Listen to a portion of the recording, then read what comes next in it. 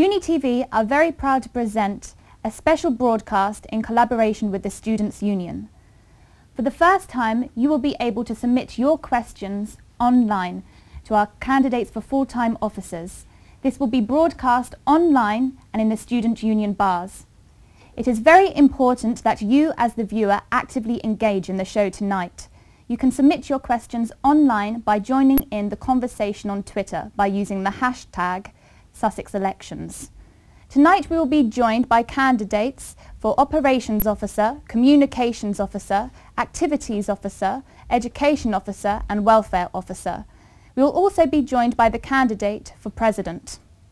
First of all, we will be joined by the candidates for Operation Officer. But before that, you will now see the officer intro videos.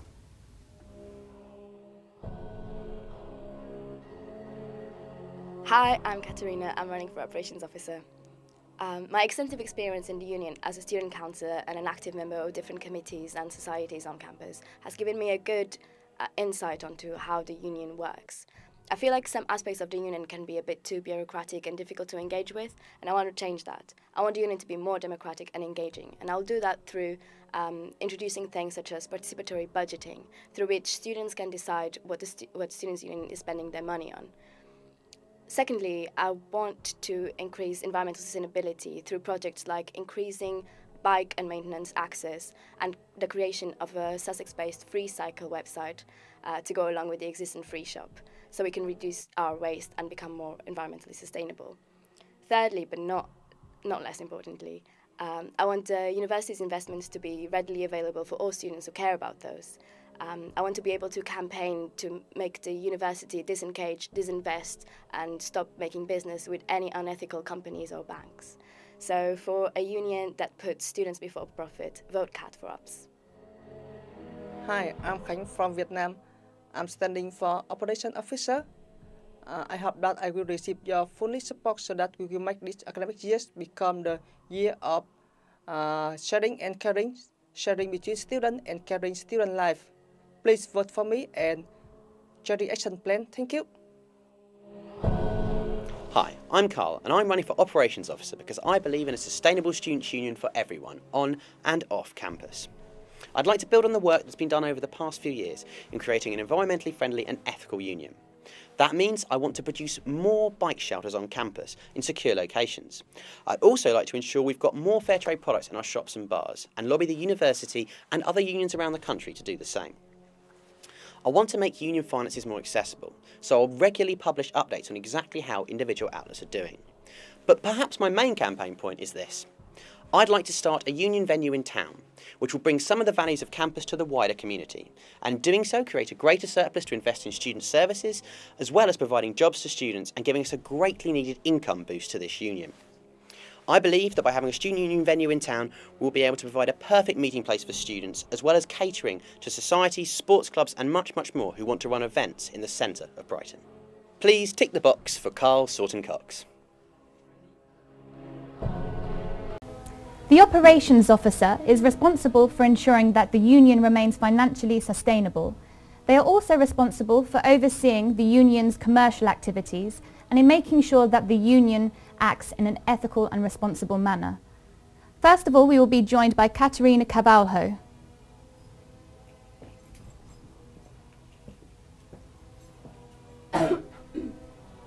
So the first question of tonight, Karina. In the union outlets, should the prices be raised or lowered, bearing in mind that the profits go to the union? I think the union outlets should look into providing the best services, products at the best quality price relation. I think students as full members of the union should have more of a say into what is sold in the shops and bars of the union, and this will make them more regular consumers of the union label, therefore increasing profit. My manifesto has 3 specific points on increasing student input in the union's finances and outlet managing. It is my belief that if we manage to make the union's finances more accessible and easily understandable to students, then we will be able to promote genuine student involvement in things like the expenditures. If elected, I want to give students regular updates of where the union money is going. and present it in an intelligible way, in kind of the Guardian style way of presenting budgets. Do you know the graphics that the Guardian uses? I think this is like a really simple step into making the finances easily understandable. I want to get students truly involved in the union's budgeting, introducing participatory budgeting. I feel like the students shouldn't just be passive consumers of services, but they should be an integral constitutive part of the union. And I think promoting student involvement in the very running of the union is important to achieve that. And that would include obviously in the running of the shops and bars and what gets sold there. Okay, Katerina, now moving on to the second question. When buying products, you will usually have a choice between the cheaper option or the more expensive ethical option. Which of these two options would you choose? Well, obviously my job as operations officer will be to ensure that we're financially sustainable. So naturally, any options will have to be weighted in light of their financial sustainability. With that said, however, one of the reasons for which I'm running is because I'm passionate about social justice, equality and sustainability. The Students' Union is a very well-equipped body to facilitate student-led change, be it on campus or on a wider scale. The union should represent students, defend students' interests and provide the best possible services for its members, but also not forget that it's inserted in the wider world. I wish the union to become a leading institution in student participation in social issues and to become the reflection of the principled student body that constitutes it. So I think therefore the union should make further efforts to minimize its environmental impact, for example, to move towards greener to move towards the use of greener energy and to disassociate from any unethical practices, be it things in the shops and bars. Unethical practices include things like using companies or providers that are implicit in war crimes, in workers' rights violations. So out of the two options, which one would you pick? Well, I think that having all of these considerations in light, we need to make a very well-informed choices that will reflect the student body. And I think the student body is one that is very principled at Sussex, so I think we should take that in consideration. So I think we should try always to go for the most ethical option available, which is not to say like just simple, easy label kind of options, but to go into like read the details of and the implications of what we're purchasing as a union, but obviously making it in a financially sustainable light as well. Okay, and finally, how will you improve the union's commercial outlets? How will I improve the union's commercial outlets? Well, I think I've said a lot about that actually. I think the best way to improve them would be to make them feel like they're more part of the union and that every member of the union has an actual say in what goes on in the outlets, in the commercial outlets of the union. I feel like, as I was saying, that we should go beyond looking at students as passive consumers of services, and we should try to involve them in everything that the union decides to do, including the budget and the spending. So essentially what you're saying is that you'll make the decision more democratic and you'll put it to the students. Well, yeah, I think if we put it more to the students, then the students themselves will like to take the initiative and to promote the service, to promote the outlets of the union. But I think there are other things that the union could be exploring that, for example... Okay, Katerina, sorry, I'm going to have to stop you there, otherwise we won't get through the programme. Okay. Thank you very much. Thank you. I'd now like to speak to Carl Salton-Cox.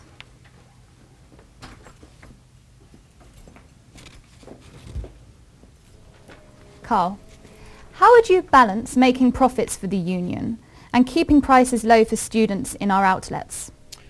Well, I think it's an interesting balance. It's obviously very important to a lot of students at this university.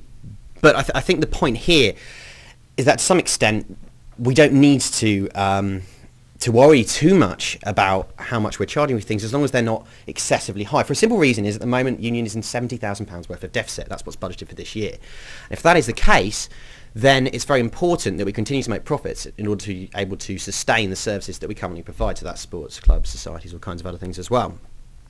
I would also point out that Although a recent student survey done by the shops and bars at the union did say that one of the things that matter to students most was the pricing, so low level pricing. So would you keep the prices low, or would you lower them, keep them at the same price? I I personally believe that they shouldn't be raised any further, but and that they should stay similar. But as I was saying, a recent survey did show that the two top things that students cared about most at this university for our union was firstly pricing, and secondly the fact that we're a social enterprise, i.e. the money goes back to students. Okay, thank you. We'll have to move on to the next question now.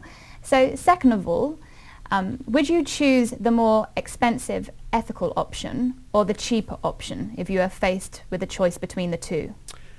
I would say I'll have to mess your question around a bit there, because I don't think we have to choose between them. Largely the reason why our union isn't able to stock products, fair trade products at a decent price, is because we get all our products from the National Union of Students trading arm.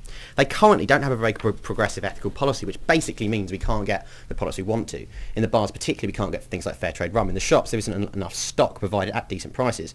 As an operations officer, I would lobby the NUS directly to try and make them have a more progressive ethical policy, which basically will mean we'll be able to get the stuff cheaper. And in that way, we give students the choice. It's all about choice. I think every product we have should have a fair trade alternative, and people should have the choice to choose between them. So I really don't think that the question is a problem. If we lobby the NUS and get them to change their policy, not only us as a union, but unions around the country will be able to have cheaper fair trade products for everyone. Okay, thank you, Carl. No problem. And finally, in your manifesto, you say that you want to open a union bar in Brighton. Do you think that this is a sensible option considering the recent decline in the bar industry? For instance, Oceana are going into liquidation. Do you think the union should be focusing and investing in such a risky business? I would have to take you up on the fact that you say it's risky. There's been a large number of research done in Brighton area, actually, particularly. It's one of the few places in the UK where the trend is not actually negative in terms of bars closing down. Also, leases in Brighton and pubs are very cheap, and there is another thing as well, of course. Our union has done this before. It wasn't that long ago we had a pub in town making a great turnover, which was closed down for a reason which is not entirely clear. Also, there's another element here as well. We can either stay as we are and stagnate and continue to lose money, which means eventually we'll end up as an extra department of the university, not autonomous anymore, or we can expand. And although Oceana may be closing down, that is nothing like the kind of element kind of thing we're looking for in a bar in town. It would be shaped by and for students from the outlet, catering for a direct market, allowing student societies to meet there as well. And having spoken to a lot of societies on campus, a lot of sports clubs, I know that people will go here and we will make a profit as well as providing a fantastic service for students. But like you said earlier, the student union are in a deficit of £77,000 this year. Correct. Considering that the union is in this financial situation, where do you think the money will come for funding this union bar? We have £300,000 reserves, and basically the idea would be to use these to invest, and I'm absolutely convinced the first year we'd break in, even within the second year we'd be making a handsome profit. Okay, thank you, Carl. I have to stop you there. No problem. Thank you very much. Next up, we will be joined by the candidates for communication officers. But before that, you will now see the officer intro videos.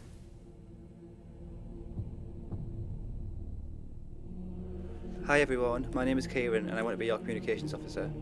A strong and inclusive union is vital to help us protect our rights and interests, and also to help us get the most out of our university experience. I think it's going to be a really tough year for the communications officer next year, with low attendance in recent union meetings such as the Students' Aside. If elected, I want to expand on my extensive union experience as Badge Editor-in-Chief and a union representative to help support student initiatives more by investing more in student societies and by facilitating grassroots campaigning and activism. I also want to strengthen the union democracy by placing you at the heart of union decision making, and also by removing the hurdles that prevent you from getting involved and affecting union policy. Finally, I want to promote an inclusive and accessible media with open media workshops and multilingual pieces to celebrate our diversity. I also want to ensure that student media holds university management and the union to account for the decisions that affect the campus community, such as the closure of the recent Centre for Community Engagement. So if you like my ideas, please vote Kieran for comms. Thank you. Hi, I'm Kit, and I want to be your communications officer. I'll strengthen student media by lobbying for more money to invest in new equipment. I also don't think you should have to seek out student media, so I'll personally hand out the badger every Monday morning on campus. Get UniTV played in Falmer House reception, and get URF played in all the shops and bars. The other big issue facing the union is a lack of student engagement. At our last meeting, barely 100 students turned up. I want to transform our annual meeting into a day of action. It'll be a day of protest, policy debates, talks by external speakers and performances by our societies. I think this new approach to student democracy will help re-engage students and unite us all around the common causes that we all care about. So for stronger media and a united Sussex, vote KIT for comms. 1. The communications officer is responsible for making sure that the message from the union reaches the students. They are also responsible for the overall outlook of the union. First of all, we will be joined by Kit Bradshaw.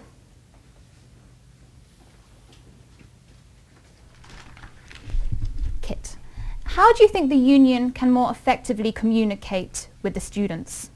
Well, in my first year, it was the big Stop the Cuts campaign on campus. We had hundreds of students involved in regular meetings, regular protests in Library Square. And I remember being amazed by the passion at this university. And I think we've got to try and reignite that passion and spark debate on campus. At our last meeting, as you may know, only 80 students turned up.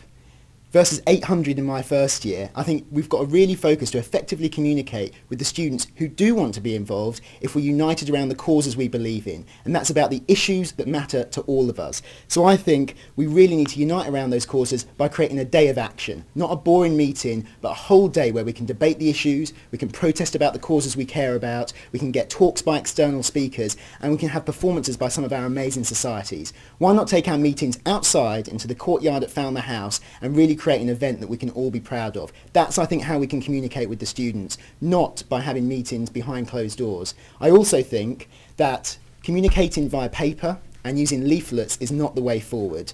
When all the candidates here today went to the candidates conference, we were handed with a bag full of leaflets. I just don't think that's effective in communicating to students. They get thrown away, they're often for events and then can't be used afterwards, and it's incredibly damaging for our environment and wasteful. Okay, I think we get the message, Kit. Thanks, Christelle. Now, the second question. Considering that student media is funded by the union, do you think that student media should be editorially independent from the union? I think editorial independence is incredibly important.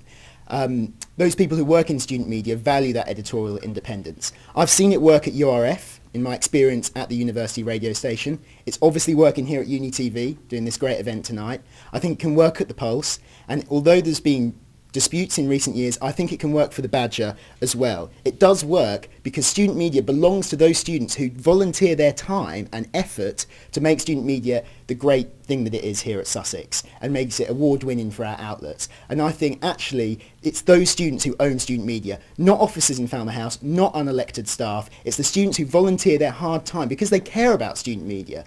That's who student media belongs to. Okay, I'm going to have to cut you off there. No problem.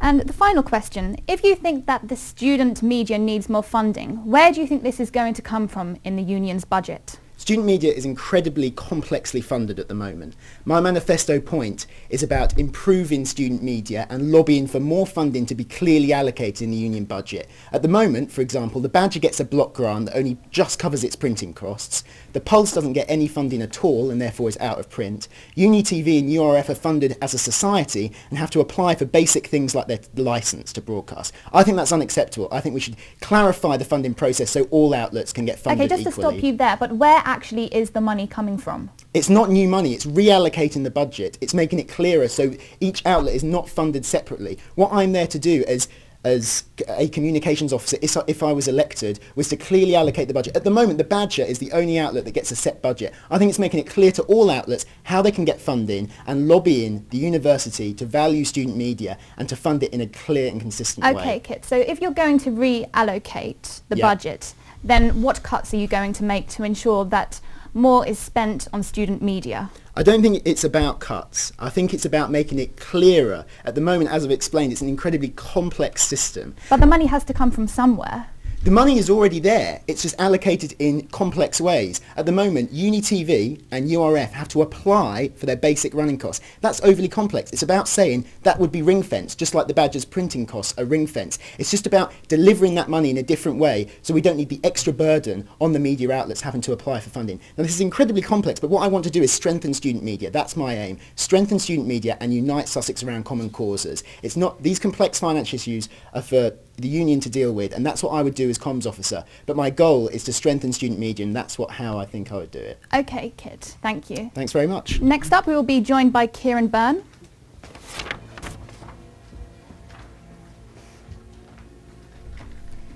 Kieran, how do you think the union can more effectively communicate with the students at Sussex University? I think there are lots of things that the union can do to communicate with its members, but I actually think this question is a bit of a red herring.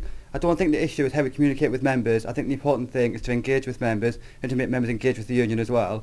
I think when we communicate with members, we're advertising to them, we're throwing banners at them, we're saying nominate yourself for an election, and that's great, but there's no point having that without the engagement there. People are not going to stand for election or go to a union meeting simply because they see an advertisement. They're going to do it because they care about the union and they care about the issues that are involved. So therefore, I think that we need to put a lot more energy and effort into not just advertising for these meetings and for these elections, but into our societies and into grassroots campaigns. And and as Kit said, in our first year there was the Stop the Cuts campaign. That was that attracted 800, 900 people to a meeting, not just 50 like we seen the other week. That was because people cared about those issues, and I think we need to make people care again and realise that the union is relevant to those struggles and to those issues. So therefore, I think that we need to invest more into the societies, get more people involved at the union at every level, and then people want to stand for election, people want to come to meetings because people care, and people realise that the union is relevant to them, and people will realise therefore that a stronger union, a more inclusive union, a more democratic union is better for all of us, because then it can better defend our rights and interests and make our university experience as good as it possibly can be. Okay, thank you, Kieran. And the second question, should the student media, which is funded by the union, be editorially independent of the union? I think it's a very complex issue, and as editor-in-chief of the Badger, this is a matter that I've had to deal with on an almost weekly basis over the past 2 years. I think that, of course, editorial independence is important when it comes to things like scrutinising the officers. I absolutely think that the media should be completely independent from officers. They shouldn't have a say into how they are scrutinised. I think they should be held to account for the manifestos, quite brutally held to account for the manifestos. I hope that if I am elected, I will be brutally held to account to my manifesto. I also think, though, that I don't completely agree with Kit. I think that media belongs to the student body. I think it belongs to all of us. I dedicate a lot of time to the Badger and I work very hard, but I don't think I own the Badger. I think everyone owns the Badger. So therefore, I think that, yes, although I think it should have the editorial independence to scrutinise the officers and to hold the union to account, I think that it also needs to respect the democratic policies of the student body for whom it exists and for whom it is there.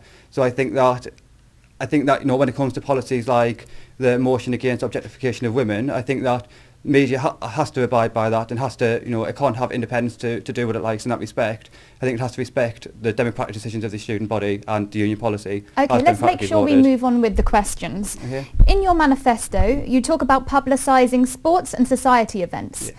Which publicity channels do you propose to utilise that you haven't utilised already? I think we can do lots of kind of like things on Facebook. We can use social media. We can and make sure that we're actually engaging with the societies and seeing what events that they want published. I think sometimes it's not about the way they're being publicised at the minute. I think it's that that perhaps the link isn't there strong enough between the union and the societies, and that they're not investing enough into the societies to get back out of them what needs to be publicised. I think major events like sports matches and big fundraising. I think there's a lot more we can do, such as using posters, using the Badger more, using media, social media, the internet, Twitter. There's lots of things we can do, and I think the union you just need to throw its weight and support behind them. Okay, thank you. Thank you. Now we will be joined by the candidates for Education Officer. But before we do that, you will now see the officer intro videos. Hey, I'm Maria and I'm running for Education Officer. Government plans to change the face of education from a public institution for all to one steered by private interests of a few. I will challenge these initiatives by campaigning against job losses and closure of courses, which decrease the quality of our education. Also, common concerns regarding assessment quality feedback and access to learning resources need to be seriously tackled. I will also aim to make the union a more inclusive place for student parents, international students and postgraduates. Hi, I'm Rachel and I'm running for Education Officer. This next year is going to be a really important one for all universities with the fee increases and the controversial government proposals. I want to ensure that Sussex students make the most out of their academic experience despite this. I want timetable study skills lectures for all first years, as well as UK study skills lectures for international students. I also feel that the new term structure is going to give rise to a lot of unforeseen problems that are going to have to be dealt with effectively and swiftly. I'll do this through direct communication with the students and feedback from the student reps to ensure that no one suffers as a result of this. Vote Rachel for Education. Hello, my name is Maggie and I'm running for Education Officer. I want students to have more contact with their tutors, such as more time with their academic advisors, and also to have better feedback on their exams and their assignments, giving them the time to discuss with their tutors their progress and any problems they may be having. And I also will stand against the negative impacts of government spending cuts and privatisation to our education, working hard to protect both the students and the lecturers. So vote for Maggie to put your education in safe hands. Thanks. The Education Officer is responsible for ensuring that there is advice and looking after students on academic concerns and matters. They are also responsible for overseeing the Student Rep scheme. We'll now be joined by Maria da Silva.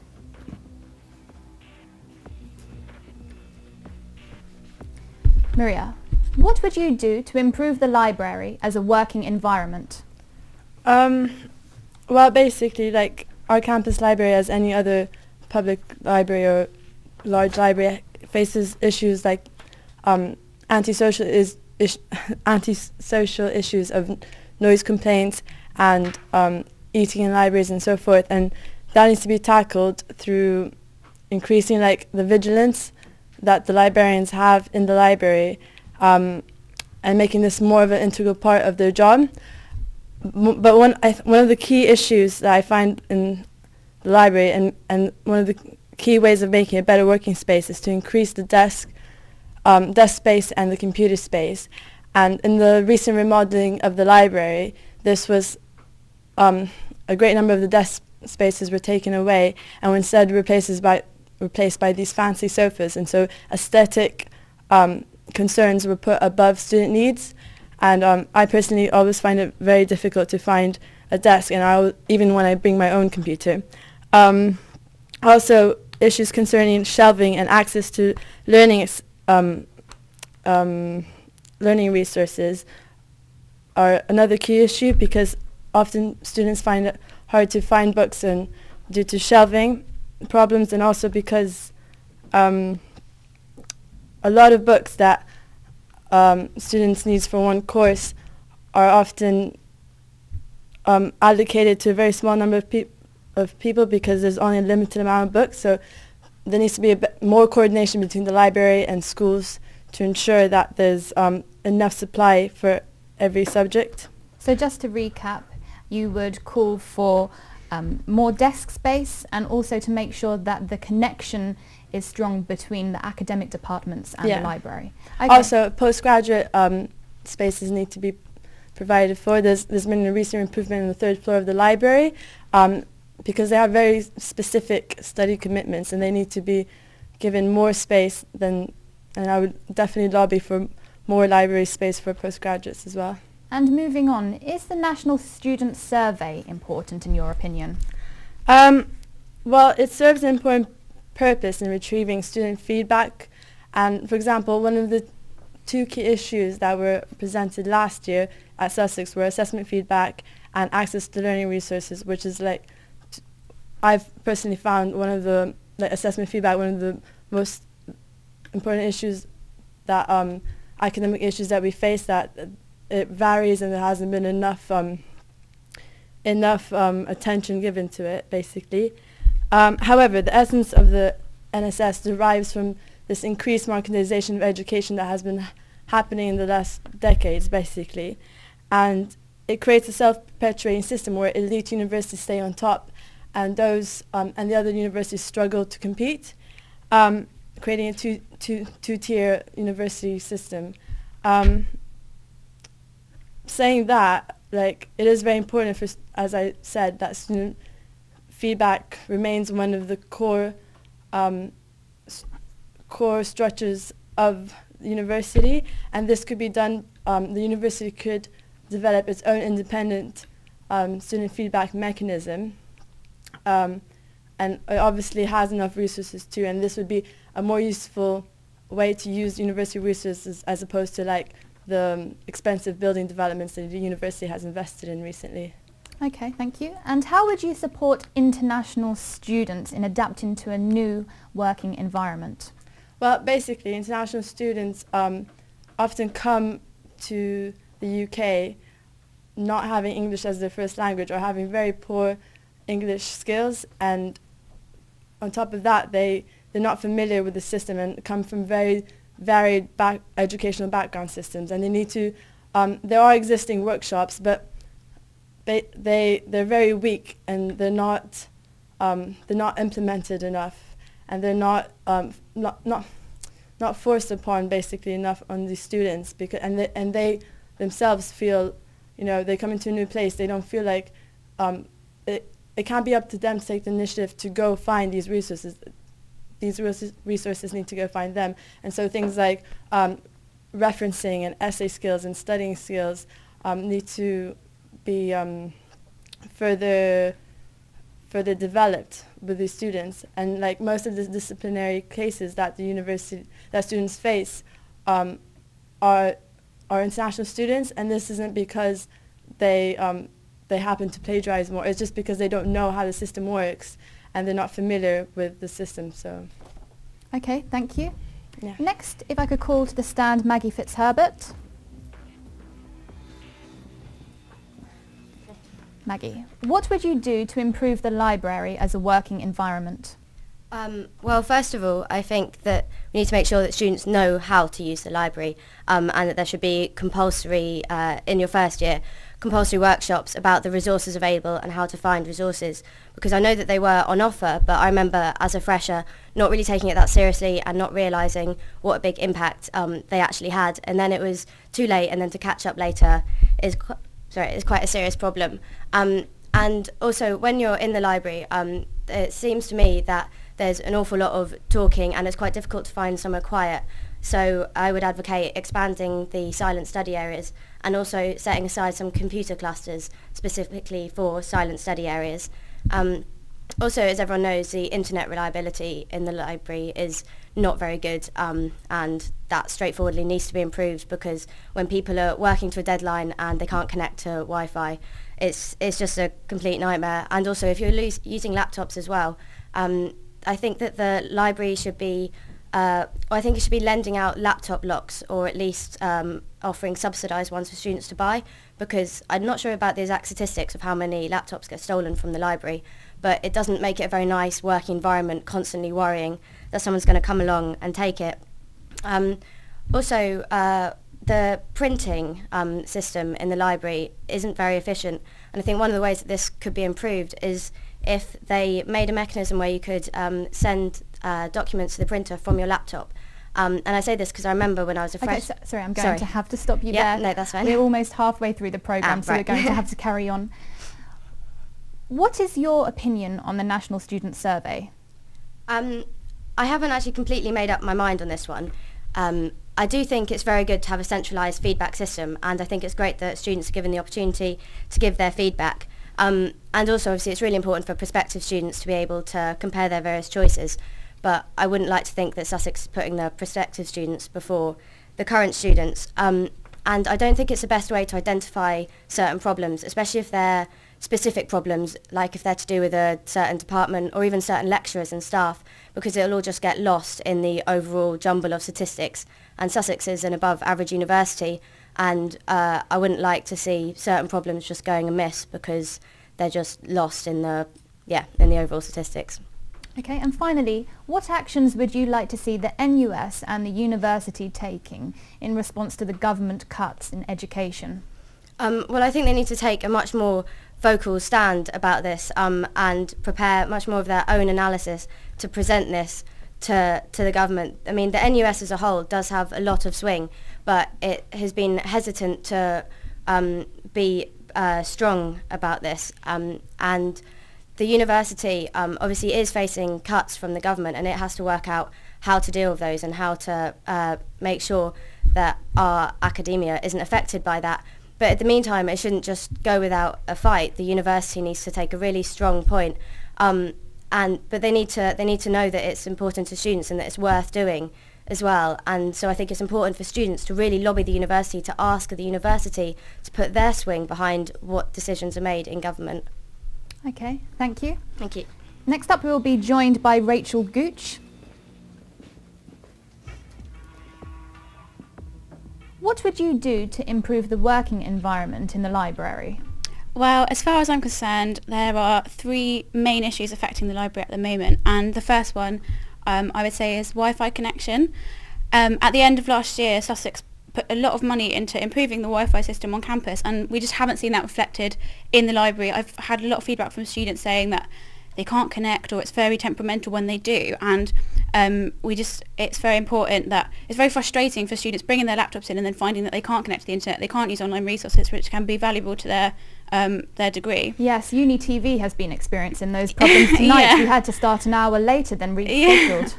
Yeah. Exactly. So, and secondly, for students bringing in laptops, a number of people have said to me that most of the plug sockets that are available in the library still aren't working despite the renovation being apparently finished. And I think it's going to be it's really important that the library do something about this, because again, it's a very frustrating issue for students working on their laptops.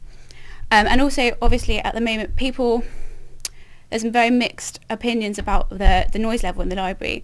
And one of the opinions I have is that silent zones they're sort of a backwards mentality. If you label something as a silent zone, people are then going to assume that anything outside that zone, it's okay to just talk and be social. And I find a lot of people, when I've asked them about this, they say, yeah, that's true, in there they think it's a silent zone, and so out here we can just chat with our friends.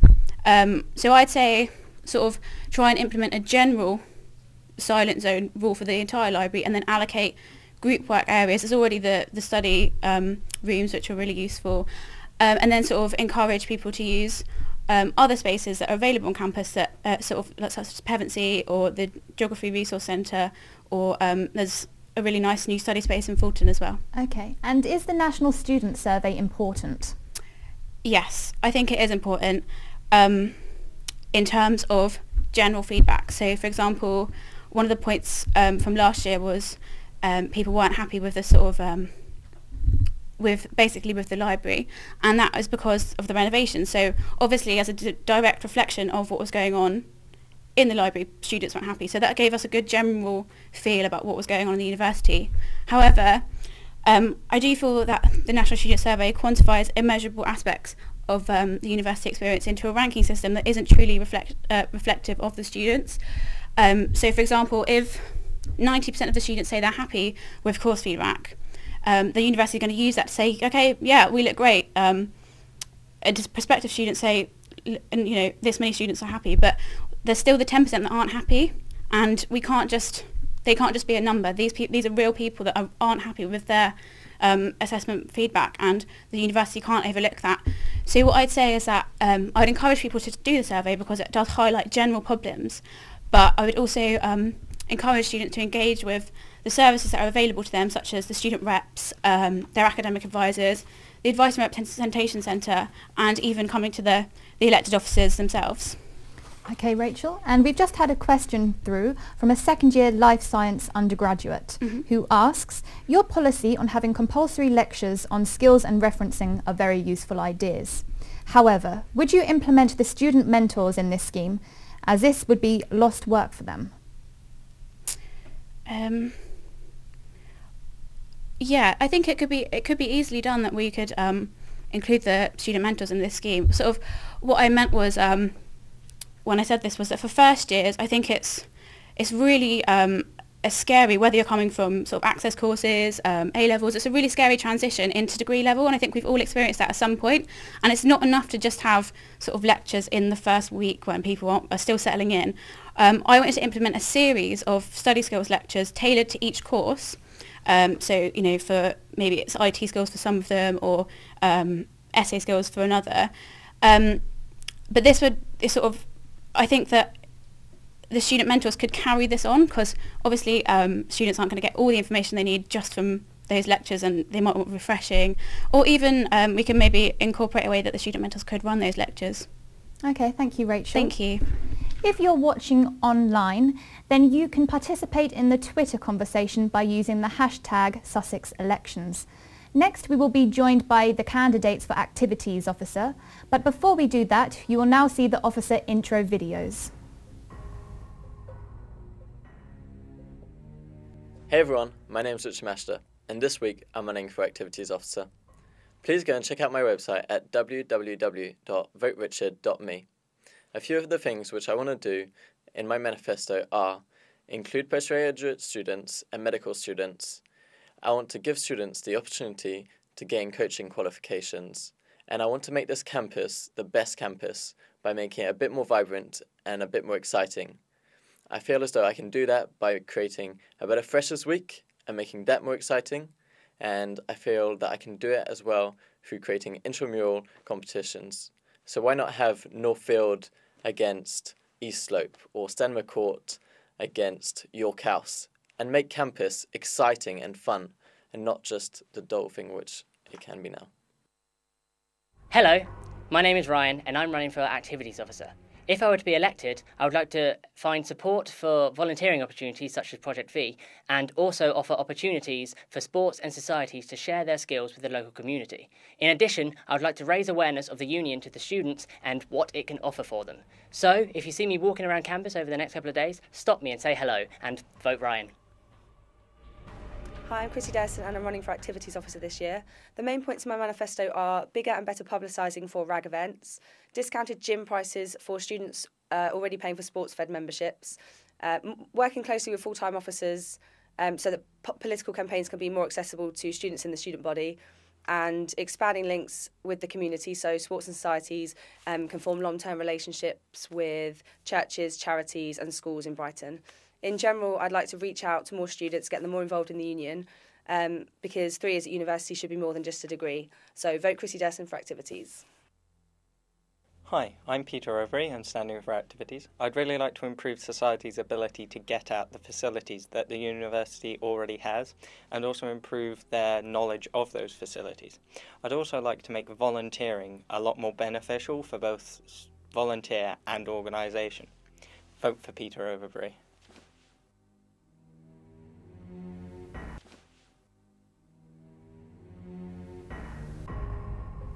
The Activities Officer is responsible for overseeing the sports clubs, the societies and also the volunteering projects.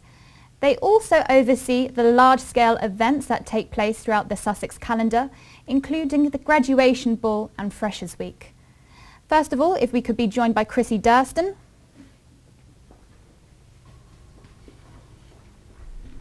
Chrissy, with student numbers increasing in the next couple of years, how will you work to make sure that these extra students have the space and resources that they need to participate in the sport and the societies?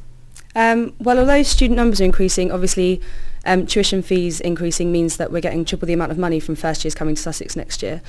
So I think as Activities Officer next year, it's really important for me to be lobbying the university to put a lot more money aside for sports, societies and volunteering.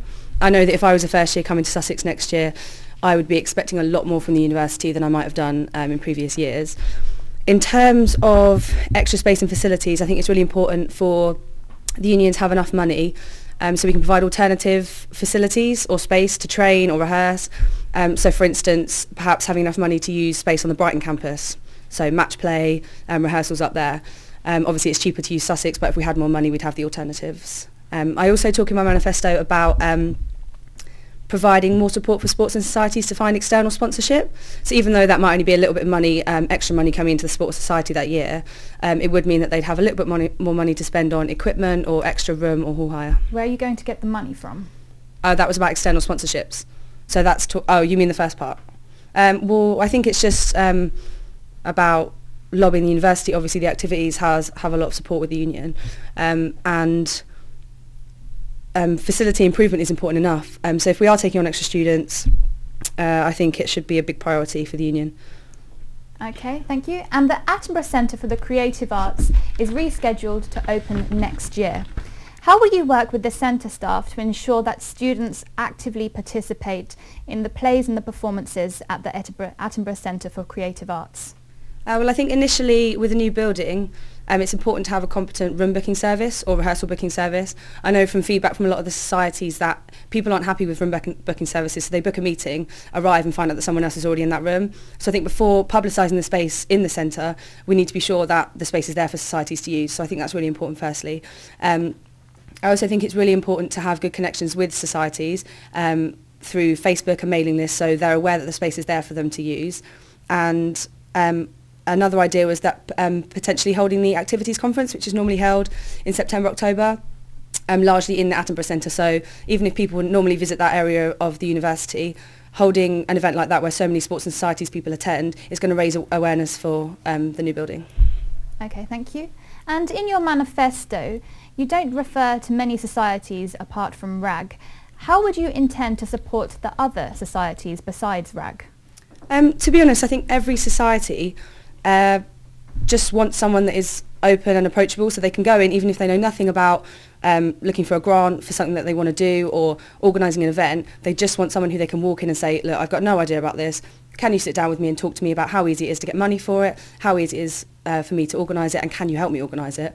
And I just hope that I'm the sort of personality that people will feel they can walk in and I can get that information from me. Okay, thank you, Chrissy. That's okay. Next up, we will be joined by Ryan Foster.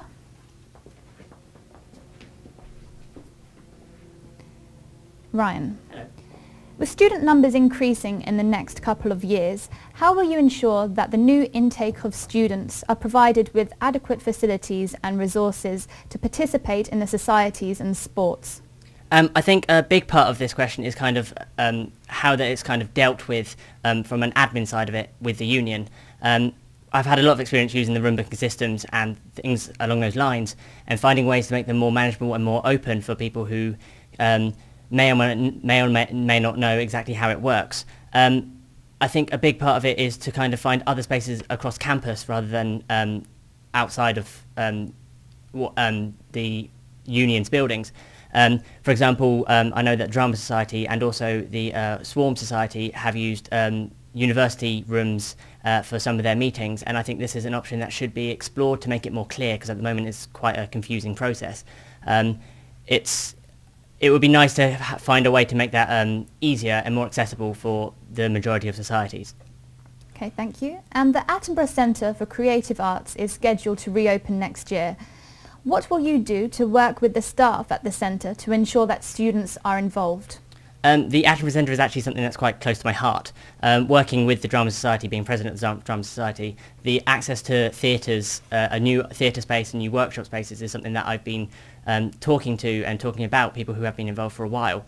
To have access to it would be very good, and I have at points been approached as part of the Drama Society to kind of give my sort of opinion on how we could sort of play into having some access as students, as the union, in it. And I like to think that it would be an accessible space, as well as clearing up more spaces within the Farmer House Union building as is. So I think just kind of having a clear communication would be very helpful in that respect. Okay, and my final question is, in your manifesto, you do not mention the sports clubs. What will you do to ensure that the sports clubs remain active?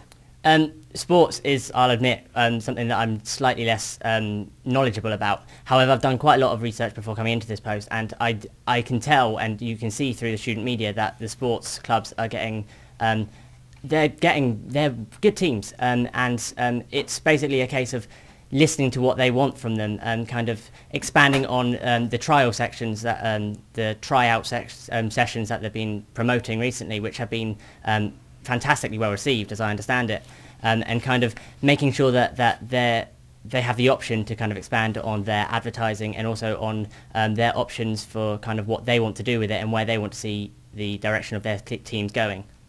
Okay, thank you. Thank you. Next, we will be joined by Richard Mashita.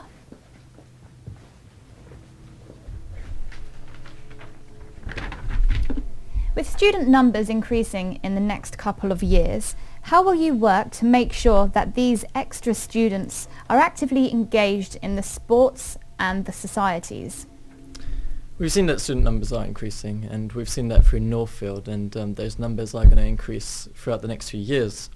I think it's all about giving students opportunities, and this is where my intramural competitions comes into play, where we're giving students the opportunity to participate in activities outside of clubs and societies. The university is always in need of funding, and as part of my manifesto as well, I'm looking into getting external funding for societies and clubs. I can do this through national or local organisations and through funding schemes. Have you got any organisations in mind? Yes, through my own experience, I've been able to gain funding from the LTA, the Lawn Tennis Association, and through that I've been able to become a qualified tennis coach. And this is one of the many schemes which I would like to bring into other clubs and societies. Would they not just fund the tennis clubs, or would they also fund the different societies and the different volunteering projects? The LTA would only be interested in tennis, of course, but I've approached a number of other organisations and looking into other organisations, be it cricket, football, or be it any of the political societies, and looking with them to see if there are possibilities for them to, if not help in terms of funding, then at least be able to help in terms of maybe donating equipment or their services towards the clubs and societies. The Attenborough Centre for Creative Arts is scheduled to reopen next year. What will you do to ensure that the students are actively involved in the centre's running? Firstly, I think it's a great thing that the centre is opening up again, and I think it's honourable that they've named it after Lord Attenborough. The centre is part of the university's it's part of the university's long-term scheme of things, which is making the future. And as part of this scheme, I think what the centre is all about is it's a multicultural melting pot where students have the opportunity to share their ideas, beliefs and cultures, as well as it gives students the opportunity to showcase their talent and showcase the talent of Sussex, but it also gives students the opportunity for them to see the talent that there is at Sussex and be inspired about it and be able to be innovative and creative and do more things. As well as that, I think that the centre would be a great place once again to showcase talent such as Okay, thank you. I'm afraid we're going to have to move on. And my final question is, in your manifesto you don't mention much about the volunteering projects. How would you propose to support the volunteering projects at Sussex University? Yes, the volunteering. I myself have been a part of volunteering. Through the qualification I gained and becoming a tennis coach, I was then able to, with Project V, start up tennis coaching in one of the local schools. And this is one of the things in my manifesto, is I want to give students the opportunity to gain qualifications and then to be able, with those qualifications, be able to go out and be able to communicate with the local community and give them the opportunity to showcase their new qualifications through volunteering. Okay, thank you. Thank you very much. Next, we will be joined by the candidates for Welfare Officer. But before we are, you will now see the officer intro videos.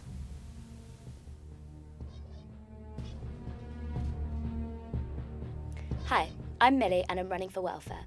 The areas I'll be focusing on, if elected, are services, representation and wellbeing.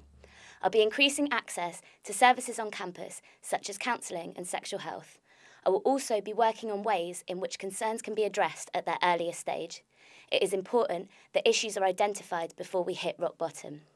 Finally, I will be working hard to ensure that your voices are heard, making the Students' Union accessible and understandable to all. So for hands-on help, vote for Millie. Hi, I'm Stephanie. I'm running for the position of Welfare Officer of the Student Union. My campaign is based on 3 main points: unity, inclusion and support. I'm running because I want to support you guys on your non-academic concerns and also make sure that you're involved in decisions affecting you. For more information about my campaign, my manifesto and just find out my experience, go online. Otherwise, if you see me on campus, stop me, ask me, let's talk. Thank you and don't forget to vote. Hi, my name's Indy and I'm the Students' Union Welfare Officer, and I've decided to rerun in the elections because I'd really like the opportunity to build on my experience and my knowledge that I've gained, and also to work on current and new projects and initiatives and ideas. Some of the main points I've got this year on my manifesto include student safety, increasing awareness and prevention strategies, methods of reporting and support for students, and also student health. I think there could be a greater union focus on physical and psychological health, information and signposting for students. I'd also like to work on community engagement. I've already started work with a few neighbourhood community groups, and it'd be great to get more initiatives for students on campus and off campus, and also with the prospect of better graduate employment by building up these relationships while students are still students rather than once they've graduated and then want to stay in Brighton and don't have that kind of network beforehand. And I'd also like to open up the Representation and Engagement Forum that I set up earlier this year to all students to help feed into the union and increase the representation that we have of all students. So if you like the sound of these ideas and others that you can check out, then please vote for Indy. Hi, I'm Nadia and I'm running for welfare. If elected, I want to improve student health, both physical and mental, and improve student housing, both on and off campus. I also want to improve representation and diversity. I've been at Sussex for 4 years now and I've worked in one of the campus shops and I've had an amazing time, but I know this isn't the case for everyone and I want to change that. Vote Nadia for welfare. Welfare for everyone. Hi, my name's Jess Bayliss and I'm running for Welfare Officer. I'm just going to take you through a few of the points I'm focusing on in my manifesto. The first one is encouraging widening participation, particularly by increasing the number and a variety of grants and bursaries available to students facing financial hardship.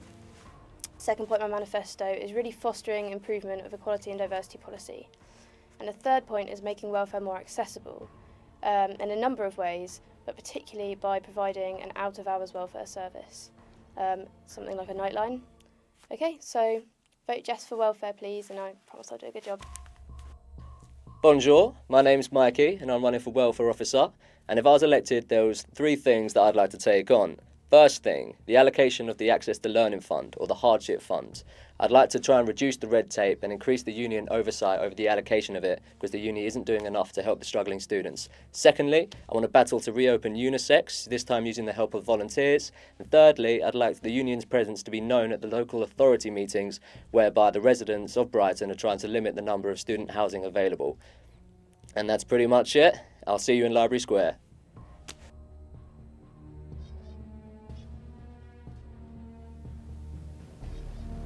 The welfare officer is responsible for overseeing any non-academic concerns that the students have.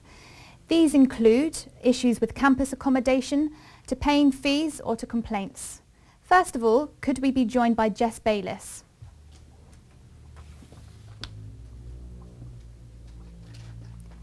Jess, my first question to you. What are the implications of the increasing number of international students at Sussex University?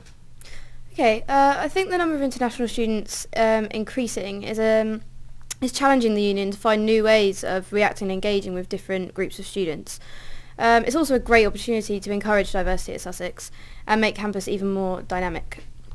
In terms of engaging with our international students, we need to ensure that they can see the union positively from the word go.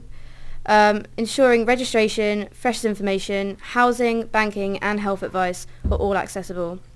That is easy to both find and use for those who may be coming to the UK for the first time. We need to focus on initial orientation and make sure we can assist international students and hopefully engage with them at the same time. Making closer ties with the International Students Office can hopefully help us do this. Strengthening representative structures is something I'm really keen to do, and you'll see in my manifesto. This is likely to benefit international students and the union by allowing us to develop better policies, celebrations, events and welfare protocol.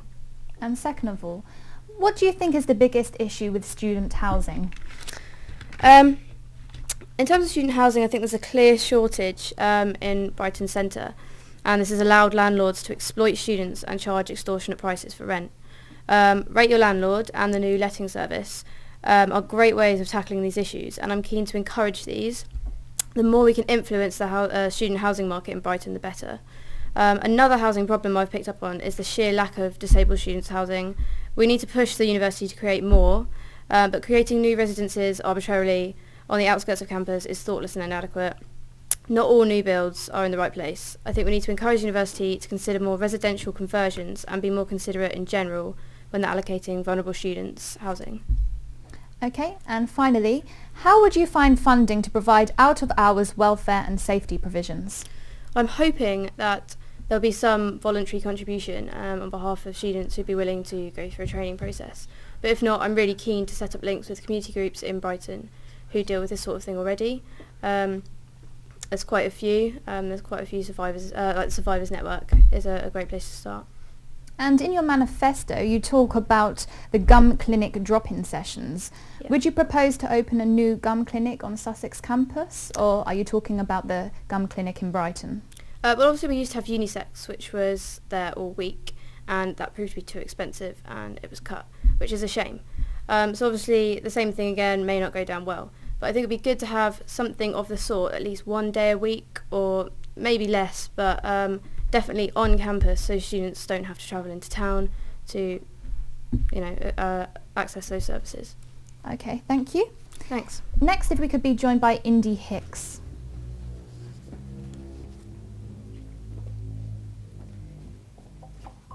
What are the implications of the increasing amount of international students at Sussex University?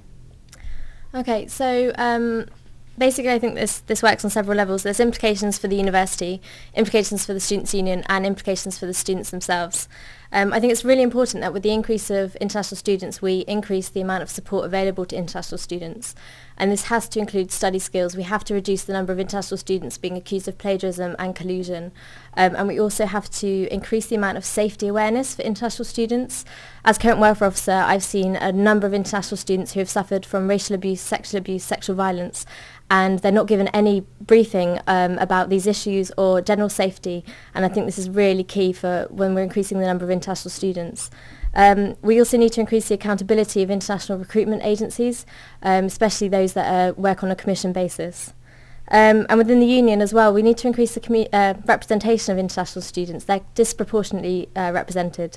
Although we've got the International Student Representative Officer, there needs to be more networks with the country-specific societies, International Study Abroad Office, and generally communicate to international students that the union is for them, that it's independent from the university, and that it works for them, with them, because a lot of them come from countries where the idea of a union, they just don't have any concept like that. And it's really important to communicate that to them when they first arrive. Okay, and what do you think is the biggest issue in student housing right now? Okay, again, this question is really hard to pinpoint because there's loads of issues going on with student housing. On campus, for example, we've got to look at rent. The university are planning to redevelop the East Slope site, which is currently the university's cheapest accommodation on campus. We really need to ensure student consultation at the early stages, not just at the end, to make sure that we're getting what students need, not just what the university thinks that the students want. We also need more accessible accommodation for disabled students. It's particularly important that these students have access to accommodation on campus. I'd also like to introduce a rate your landlord type survey for first years, so we can increase the scrutiny for the housing office and the university, because currently there's nothing as such. And in Brighton as well, there's obviously the Rate Your Landlord survey, which is a really crucial tool that we can use to lobby letting agencies and private landlords. For example, the interim report showed that students are suffering from, 40% of students are suffering from extensive mould in their housing.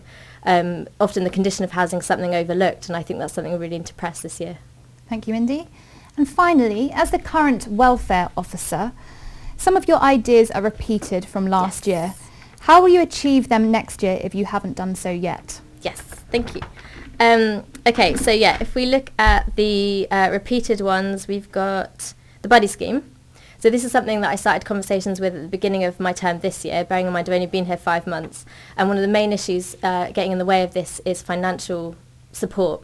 We basically decided that we really need a staff lead on this so that they can oversee and provide continuity to the scheme. And we currently don't have the finances to support that. So I want to look into making it a more volunteer-led scheme. We just haven't had the resources to put that in place yet, but it's something I just think is so important to provide that peer-led support to new students. What was the other thing?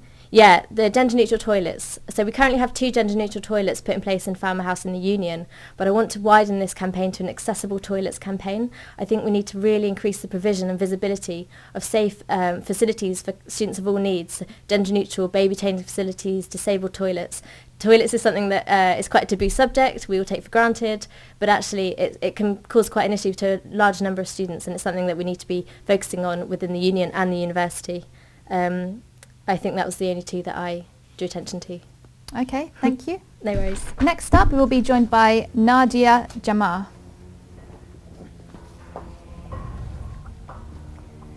Nadia, what are the implications for the increasing amount of international students at Sussex University? Well, one of the things I love about Sussex is how diverse it is, and I think it's something that should really be celebrated. But if we are going to increase our numbers of international students, we really need to make sure that adequate support is in place. I think it's really, really critical that if we're going to increase the numbers, that the support is in place for them and the representation as well.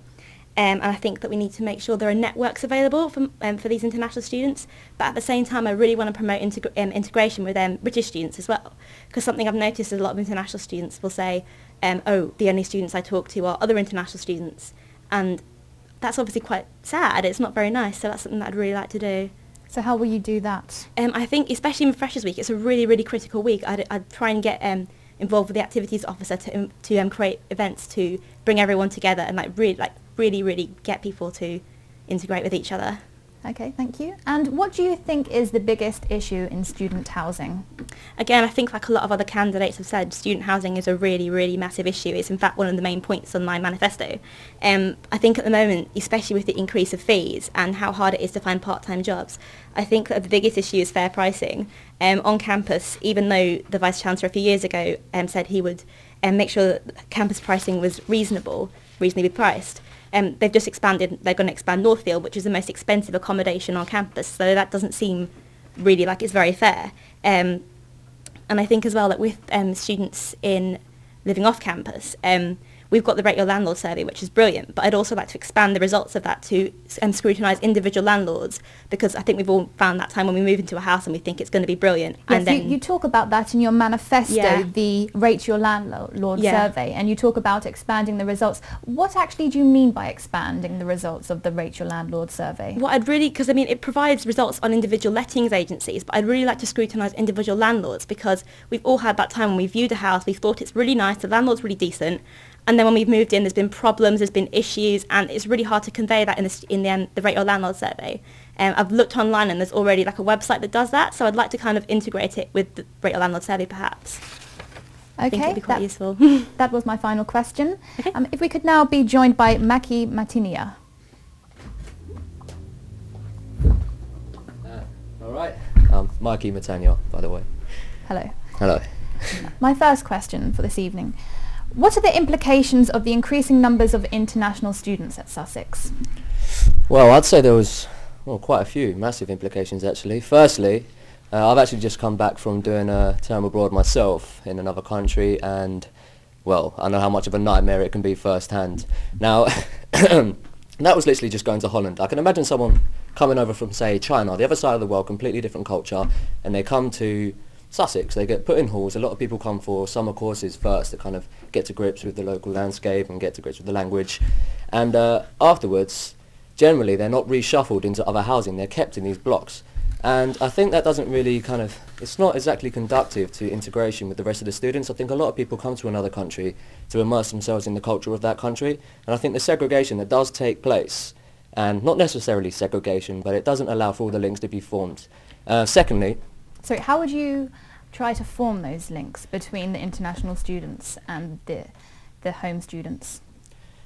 Well, I think it's actually relatively quite simple. Two things. I think building on the buddy scheme that Indy spoke about would be something well worth looking into. Secondly, I don't think it would take too much effort to work closely with the housing office as a way of, once the summer schemes are over, to implement a system where you can shuffle the international students around into new flats, into new places. And also, I'd like to kind of expand upon the awareness of like free SIM cards at the international office. I think it's really important that as welfare officer you work really closely with the international office, because I know how daunting it can be from going to a different country, and yeah. Okay, thank you. And the second question, what do you think is the biggest issue in student housing right now? Oh God, that's a definite tough one. What I would say is off campus, I don't know if a lot of people are aware of this, there are things called LATs, local action team meetings. And what this is essentially is local neighbourhood bodies coming together and complaining about their residential areas becoming studified. or studentified, I think is the words. And so what's happening is that you're having these local authorities being lobbied by locals, and what you're actually now starting to see in certain areas is a reduction in the number of family flats being converted into student housing. They're trying to limit the number of people converting. I mean, housing is short enough as it is. It's a pain in the arse trying to find a house these days in Brighton, absolutely. But I think that kind of pales in insignificance to a certain extent due to the fact that in first year is one of the hardest times in your life. You're leaving your family and your friends and you're coming to a strange new place, and a lot of the time I would say conflicts and sort of real stress is caused in between housemates and between flats by noise levels, and the fact that people they come to uni for different things. Some people want peace and quiet and to get on, other people want to live the party lifestyle. So what you need to do is implement a simple system, or simple, but I think it could be worked upon if you work closely with the housing office during the application periods, if you just let me finish, whereby people who could opt for quieter flats and quieter areas. At the moment on East Slope, one of the noisiest flats on East Slope is situated right next to a family flat. And that is something that just really should not be happening. It's not in either's interest. It creates so much stress in a time when you really don't need it. Okay, I think we get the drift of the argument. Thank you, Mikey. And finally, in your manifesto, you say that you want to reopen unisex. Now, unisex was previously shut due to financial considerations. Where would you expect to find the funding now to fund this new unisex project? Well, that's a good point. I know that obviously it's going to be a hard one, but what I would do is try and make use of volunteers this time.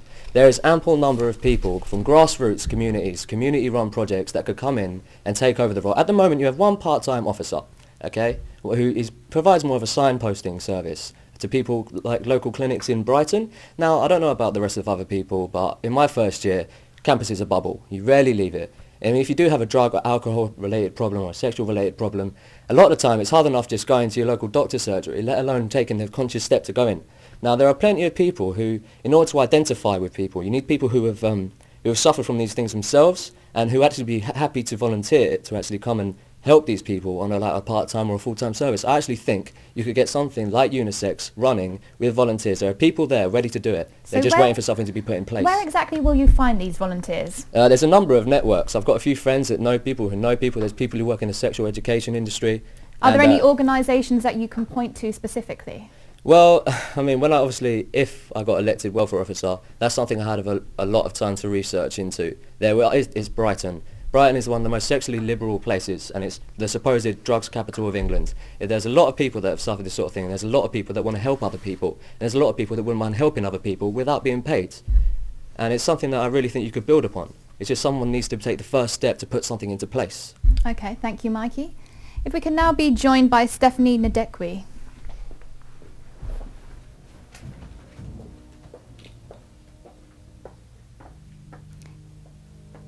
Stephanie, what are the implications of the rising amount of international students at Sussex University?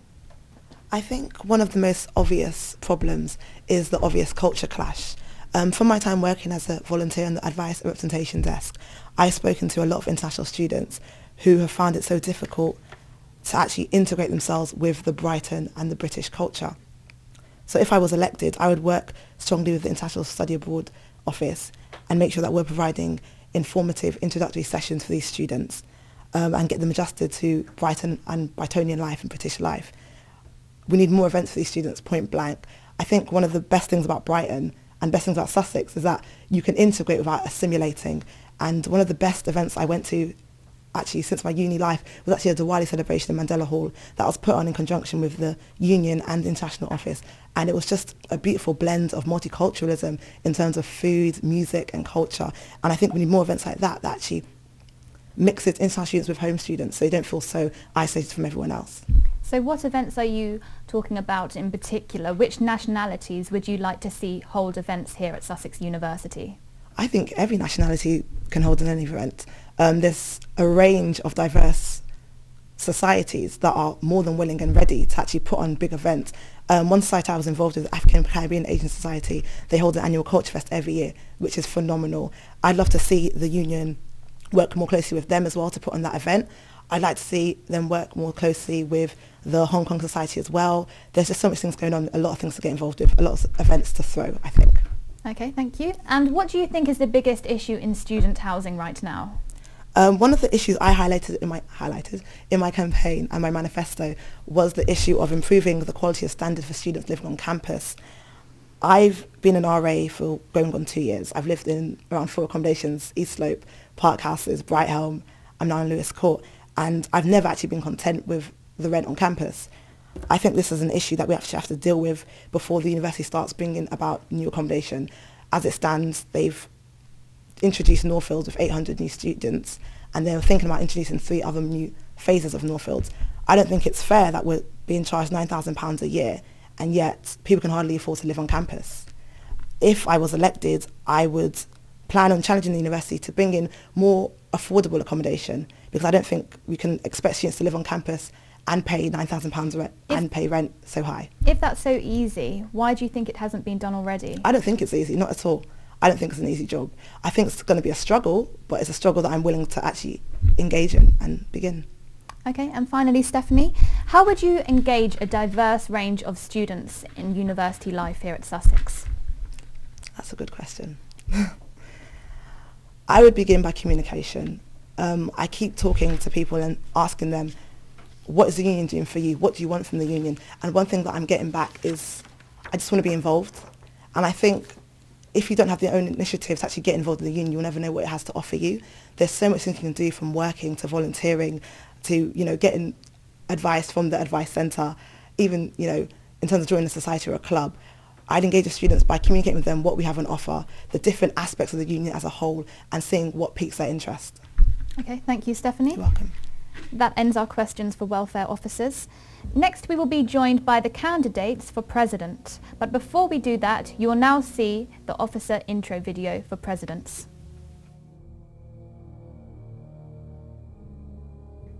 Hi, my name is Kenny McBride and I'm running to be president of our Students' Union. I'm running for a union that continually lobbies for high quality education, services and facilities, and one which always holds management to account for their commitments, including those for widening access to education. I'm also running for a Students' Union that doesn't just rely on you coming to Falmer House or seeing posters to get involved. I want union officers that get out there and talk to you informally and face to face to really get to the heart of the issues that are affecting you. I will support creative and constructive campaigning, and I also aim to facilitate sustainability by developing and supporting community engagement and also supporting student-led initiatives. Since my first year at Sussex, I've been actively working for improvements. I've done this through talking to union and university staff about issues involving services, representation and engagement, and I've done this most recently in my role as Equality and Diversity part-time officer. I've also been working nationally with students and staff at colleges and universities through my role as an elected National Union Students representative.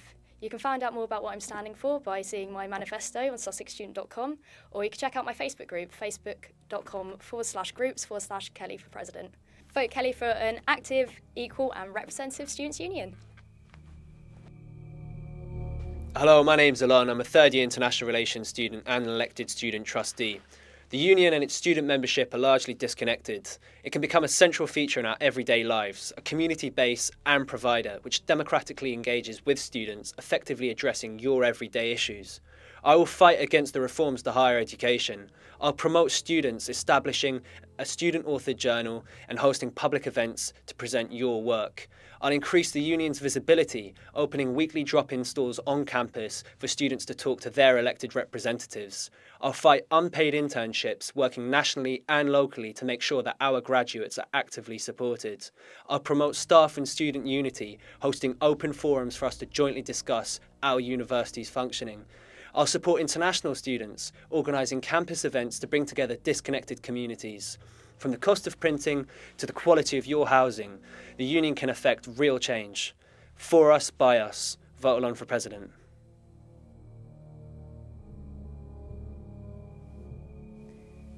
The President is responsible for representing the union and the students at university committee meetings. They are also the university's spokesman, and they represent the union at a national level and also at a local level. First of all, we will be joined by Alon Averem.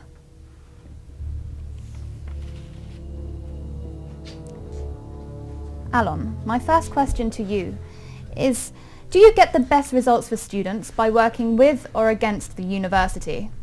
Well, I think there has been a real issue over the past few years that the university has been implementing policies which have been severely detrimental to the quality and accessibility of our education and to the conditions of employment of our staff.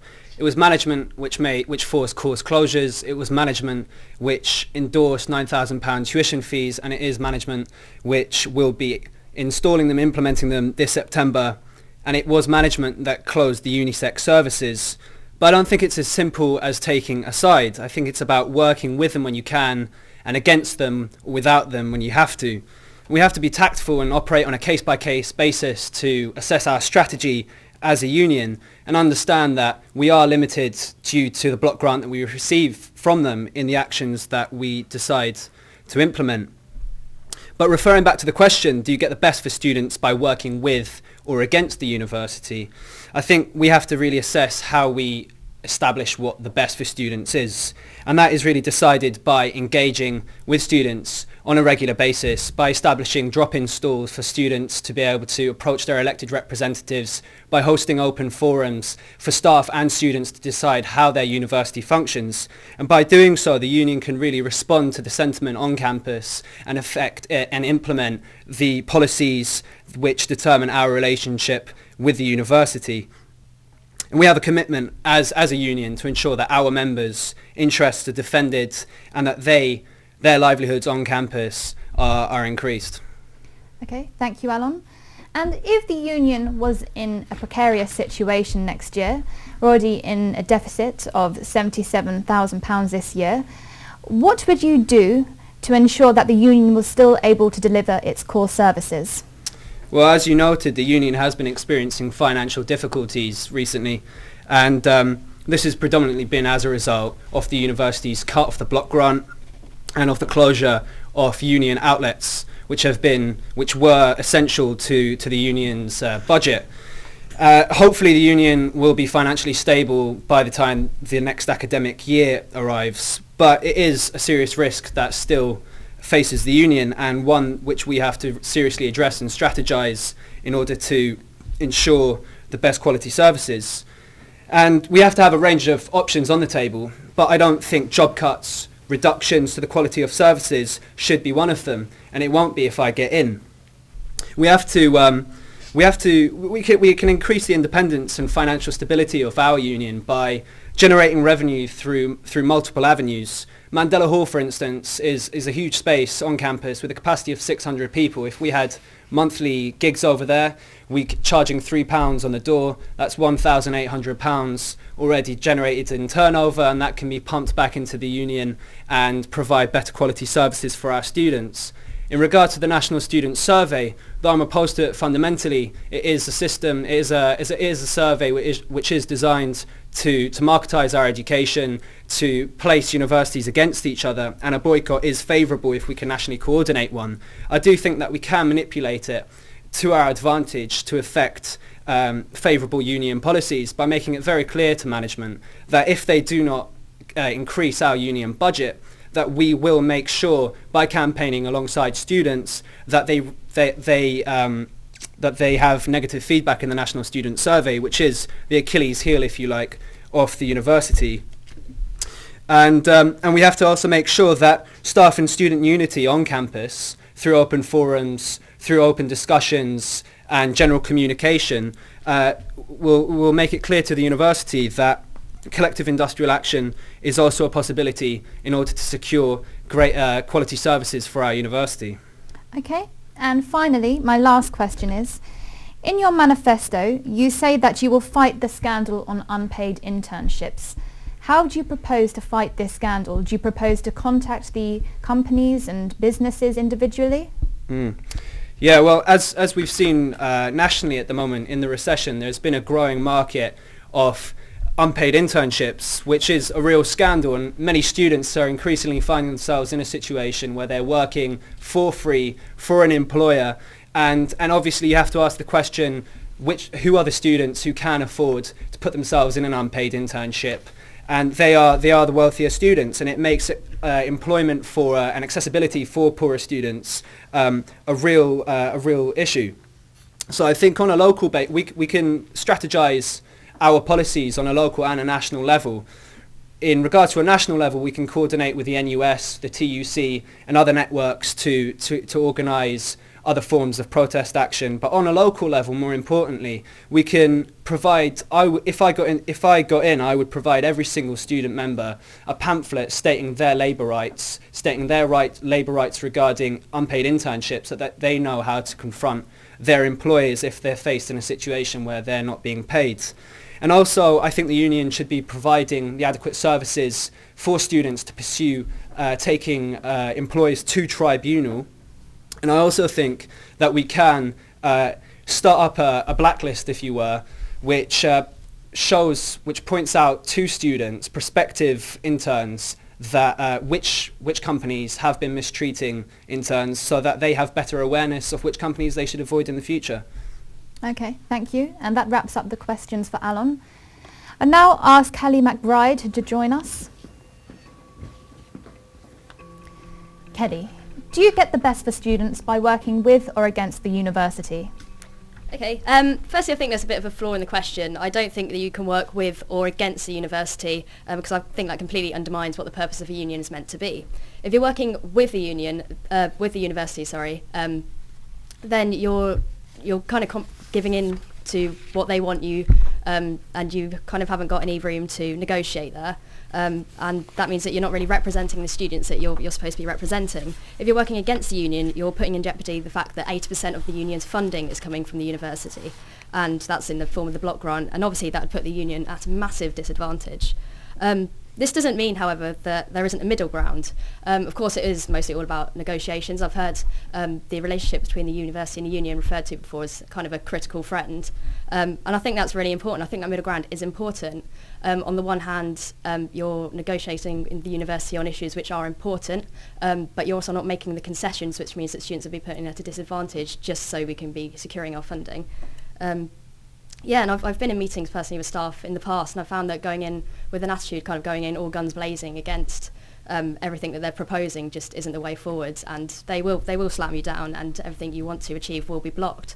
So as I said, yeah, that middle ground is very important. So just to recap, you would advocate that you would be the critical friend of the university? Yes, I would advocate being a critical friend, but obviously it's always important to listen to what the students want and engage with students and go in there with a range of opinions and not just one set by union officers, because I don't believe that's Okay, thank you, Kelly. And moving on to the next question. If the union found itself in a precarious financial situation next year, what would you do to ensure that the union was able to provide its core services to the students? Okay, well obviously the union is aware when it's going to be facing a financial deficit because the planning is done over 6 months ahead. I believe the financial year is in September, and we already know that next financial year we're facing around a £77,000 deficit. So I believe that the union right now should actually be making steps to ensure that that deficit is kind of caught up with, and there are ways to do this. We could lobby the university for more money, that is an option, but that also may possibly undermine the independence of the students' union, and we'll also maybe have to make concessions to them to be able to achieve that. There is ways perhaps that we can work on that, and that could be through some points that I've made in my manifesto, such as strengthening community engagement and also engagement with the student body, because I know the university are very eager to see that increased. The university also, we must remember, kind of see the students' union as a marketing opportunity for them, and they want us to have a strong union, so they're not going to want to see us kind of go under. So it's always important to bear that in mind with our negotiations with them.